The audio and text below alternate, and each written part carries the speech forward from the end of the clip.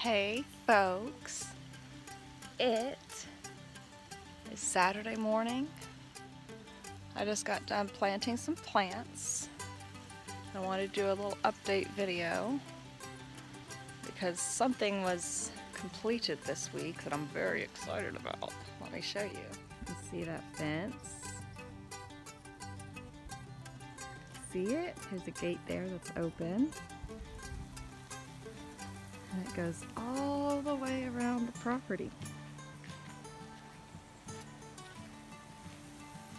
All the way back to there where our drain field is, and it goes around. Now, this is only a 5-foot fence, but it'll make it a little less likely that the deer hop in here. Makes it a little bit harder, so maybe they won't jump over. I don't know. There's one right down the road right now, so I guess we'll find out. There's one right there. Eating the blackberries. No. Anyhow, since I now have a somewhat deer-resistant yard, I planted some hostas and some, oh my god, I know, hydrangeas in my little tree ring. My clematis died out of nowhere. It just, I mean, this happened in like a day. I don't know what happened to it, but I'm gonna cut it back and move it, and maybe it'll be a better location for it. But these hydrangeas will get very large. The hostas will fill out a bit more, but they're about as tall as they're gonna get, but they'll, more plants will form around them. By the time the hydrangeas are big enough to overshadow these guys, I'll be able to divide them up and move them to other areas of the garden. Yeah. Just some royal something hosta. I'll put the name down at the bottom whenever I have it. And then just some regular hydrangeas. Hydrangea color normally, very often, depends on the acidity of your soil. This bed is under some sort of evergreen tree. I don't know what kind this is. I don't know my evergreens. But because it's under that, the soil is rather acidic. So these hydrangeas will likely be blue, purple color. And that's what I was going for. That's what I was hoping for anyhow, because it really works well with the white. So yeah. Excited about that. Of course, there's a ton of crocuses planted in here as well, so in the spring all the crocuses come up before these guys start making their appearance, so it'll be pretty. I also have bleeding hearts in there, but they're done for the year, so I cut them back already, and they're more of an late spring, early summer bloomer anyhow. Yeah, I like the way it looks. I think it's pretty. The kitty does as well. Boom. There's Kiki. Hey, Kiki. My fuchsias are just so happy. Those are the ones I bought at Fuchsia Days. There's only 3 starts in each one of those baskets. They're just, oh, they're so happy. And I love them. The hummingbirds love them too. Gonna walk back here and show off something I just got this week as well. I'm watering this front bed, so I have to be kind of careful. I don't want to get watered too. I've been trying to create kind of a bird sanctuary over on the opposite side of my yard from my actual garden, because I really don't want them in my garden. I mean, I do, but I don't. I'm like, you guys can eat the pests, but please don't eat the fruits. But you know how that is. They don't really listen. But yeah, I added something back here for the birdies. And let me show you. There's my mock orange that'll now be fully protected by from these stinking deer. So it'll finally be able to really grow. Just watered it. This right here is what I just got. It's a little bird bath and it's so cute. It's got a little sleeping gnome under it. I'll put some water in there and I'll throw one of my mosquito dunks in there if it starts becoming an issue. And yeah, there's my bird feeder, which I have to refill. But now there's food and a little bath for him. It's cute. And this area back here, we put privacy fence up instead of just the black chain link. That way, we can't see the neighbors as well right next door. No offense, neighbors, but your dogs are really loud and annoying, so fence. Yeah. A little chickadee flying around. But yeah, since we got this fence installed, well, I don't know how to get out of here. Okay. Now I need to figure out what to do with this area, because now I kind of like it. So it's a lot of rocks, so I'll probably do a lot of pots. Oh look, someone left their cigarettes.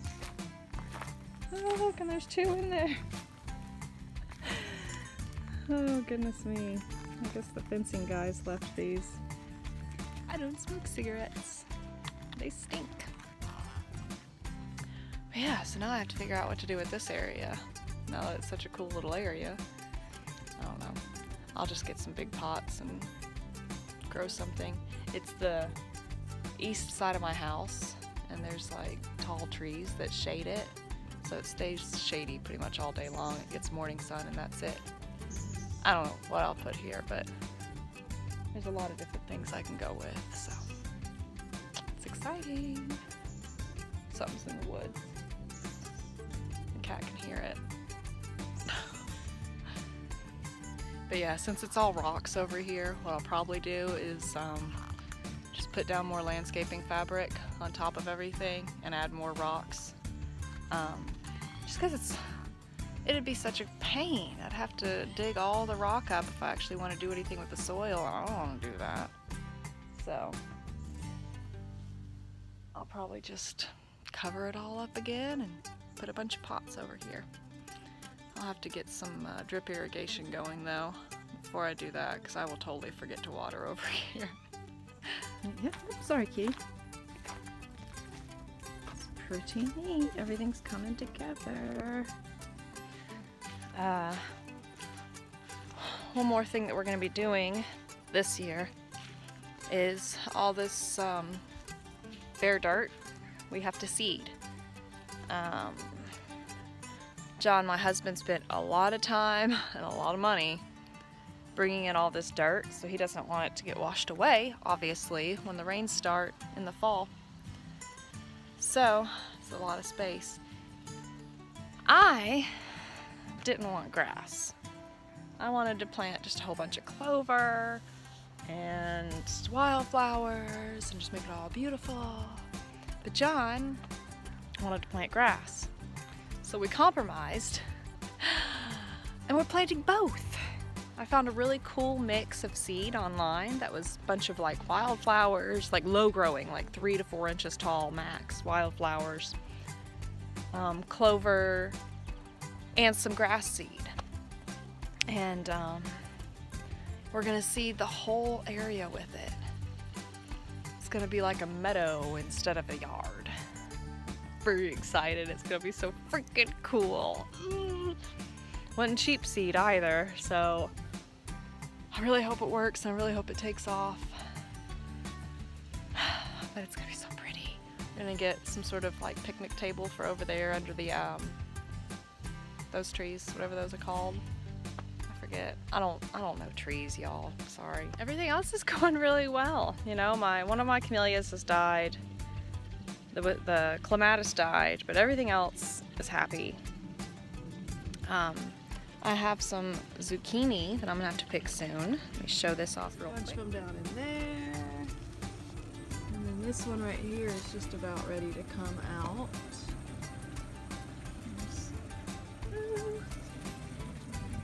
I let my broccoli go wild because I accidentally let it go too far, just a little bit too far, and I was like, you know what, I'll just let them go wild because they are so pretty, and I figured the flowers would bring more pollinators to the area. And sure enough, it has worked. Everything has been pollinated. You see one of my little goldfish down in there. See that gold? You can barely see it. Maybe if I get closer. Whoop, he darted away. My moms are starting to come back from last year. My sunflowers are ridiculously tall. This is me, standing on level ground. And they're starting to form their flower heads. So they probably won't bloom till sometime in October. But look how tall they are. Oh, it's crazy. They're called Pikes Peak sunflowers. Alright, then I'm going to show off my little watermelon and cantaloupe area, and then I'll call this video good.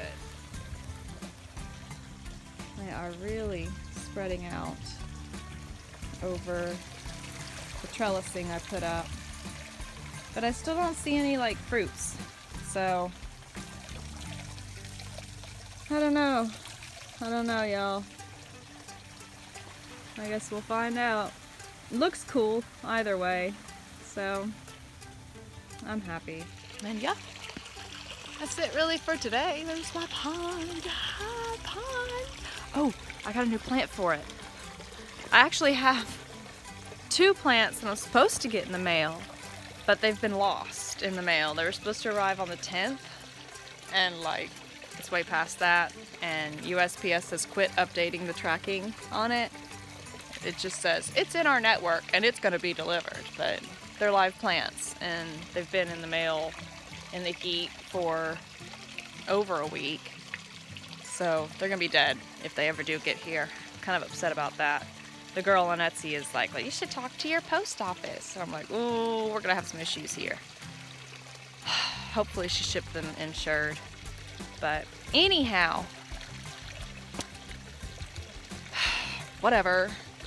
My mother said that she may send a water lily with my son when he comes back home anyhow. So I'll have a water lily if I get one from that, you know, from the mail or not. I'll have one. But the pickerel rush I picked up at Lowe's last week. I potted it up, got it in the water, and it was just 2 really sad little leaves, but it has done so well. The pickerel rush is this one right here, this middle guy. And he's already put out 2 more leaves, and it's all sorts of happy green growth. The iris is doing alright, just doesn't know what to do, but it's got a new fan that came out, so I know it's gonna be okay. And yeah, pickerel rush. It has tall purple blue spikes, flowers. So I don't think it'll bloom this year, just because it won't really have time to get going before the cold sets in. But it'll be pretty next year. You know, this year it'll get good and settled into where it's living now. Yeah, it's exciting. I hate that I don't have my marsh skullcap and my water lily, but it's okay, you know, it happens. I've had a lot of really good luck with Etsy, and of course, you know, eventually my luck was gonna run out, and it happened. That's cool. Let's see if I can see these fish. They're quite shy. You can kind of see one right there. And there's a black one and another black one. I've got a pot in there with a rock in it sideways so they can go in there if anything tries to eat them. They can kind of hide. Got a lot of food down there too because they ate all the mosquito larvae. It's gone. I have no more mosquito larvae. Now just fish and plants. It's pretty. Alright, that's it then. Hope everyone has a fantastic weekend. Thanks again for watching. Yeah, fence! Woo! So exciting. Y'all have a good one.